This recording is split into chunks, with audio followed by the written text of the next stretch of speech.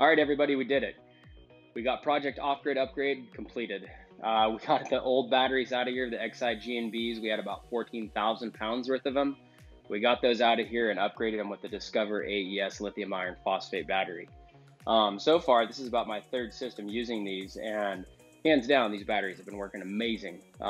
Working with the open loop platform, running the Discover with the Outback, this is system number 2 using that. And with all the monitoring that I have going on, they're working very well as a lead acid replacement in an open loop platform.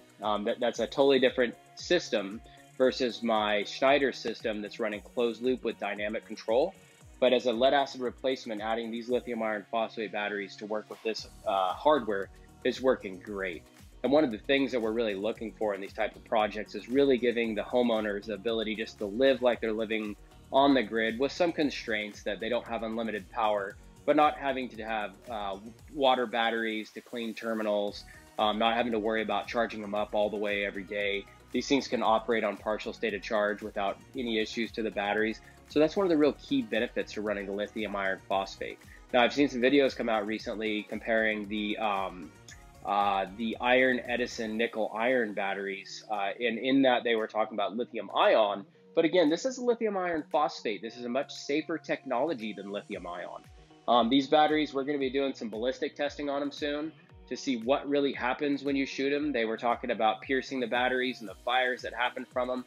We're going to do in a controlled environment on my ranch, shoot them with some high ballistics and actually see what happens to these batteries. And is it really something that we need to worry about? So far, I got to say that working with these batteries, with the BMS that's integrated into it, it's been very reliable. We have a lot of safety features. I'm able to monitor just the battery from home, the system from home. We have a lot of controls running with these systems that we don't have necessarily with lead acid batteries. So again, we're hoping for, by having that ability, the ability to also catch errors if they're happening, if we're not charging them up all the way, or if a bad cell is in there, we're able to kind of see that data ahead of time and kind of cut that off before we have any damage. So again, we replaced the 144 kilowatt hour AGM battery bank with about 20 kilowatt hours of lithium iron phosphate from Discover. We took and we paralleled all of those battery cables inside of a FlexWare 1000. This is kind of my go-to battery combiner. Can wire all 3 of these batteries together. You could parallel them all and then run them right into the Outback GSLC. But for safety reasons and for also the ability of adding extra breakers, I chose to use the FlexWare 1000. I've actually used this on pretty much all of my lithium upgrades because I really prefer to breaker each battery, or at least breaker each string. I think that's a big safety consideration to add to it. So when I first did this system, it was really, the inverters were Xantrex XW sine wave pluses. So along the way, one of the inverters died and we wound up replacing it with the Radian. So part of the project was removing all of that old hardware so that we could add the Outback GSLC. This allowed us just to utilize all of the factory made breakers, 2 breakers for the power modules in each inverter, the bypass assembly, all the proper AC breakers, and really condense it. One of the things that we're also fortunate is that we have enough room to add another inverter if need be, and we'll just have to relocate some controls, but again, that's no big deal.